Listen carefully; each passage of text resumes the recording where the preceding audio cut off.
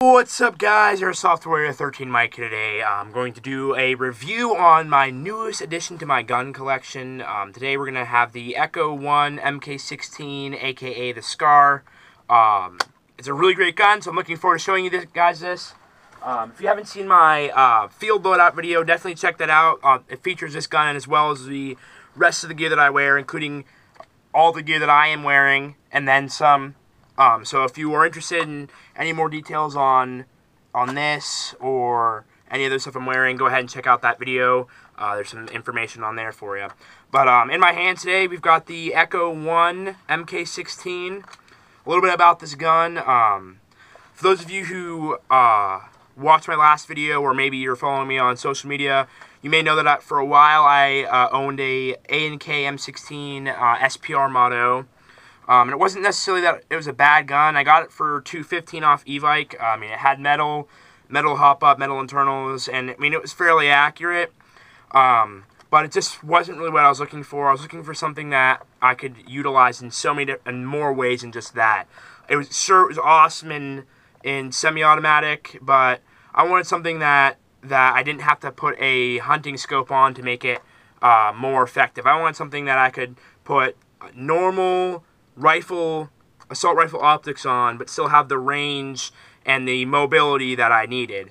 Not only was the A&K SPR horribly heavy, it didn't like the majority of the magazines that I had for it. The only one that it really accepted every single time was the one that it came with, and it just wasn't my gun. I'm not a DMR guy or a sniper guy. I have really no need for any gun that functions that way, which is the main reason why I got rid of it. So I ended up posting on my social media page. I got an offer for this Echo 1 MK16. Now, none of the externals came with it. Only thing that came with it was the gun. I added the rest of the stuff myself. So it comes with a V2 gearbox, and out of the box you're going to be seeing it shoot around 370 to 400 FPS with 0.2 gram BBs. It is the barrel. The outer barrel is on a 14mm negative thread. So if you're looking at buying a suppressor for this, you're going to want to buy a 14mm negative threaded suppressor. You've got it's very similar. I had a buddy of mine just picked up a VFC Scar, and I shot that, and to be honest, even internally, it is very similar to the VFC Scar. I think, honestly, what it comes down to, comparing the two, obviously with the VFC you're going to be spending a little bit more money, and there are some better internal parts that are compatible with the VFCs that may not be compatible with the Echo 1s.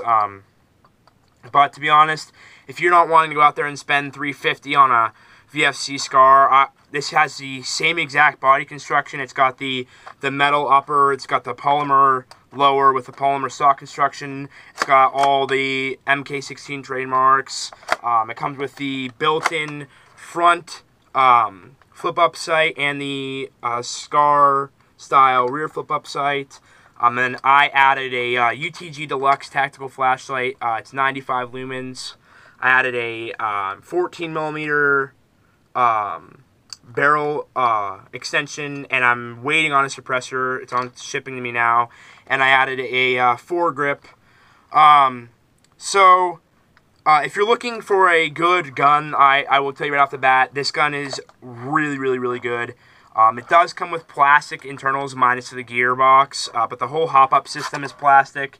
So if you're someone who's super picky about that, you might want to buy a new hop-up system. I mean, that's been about the only thing that's bothered me. But to be honest, the VFCs come with the exact same internals as far as the plastic goes. So yeah, if you're looking for an affordable gun, Airsoft GI has it for $235, I believe. And that comes with the foregrip. It's just a really good gun. I'll try to get a shooting video up here pretty quick. But if you like this video, be sure to like, share, comment, subscribe, all that great stuff.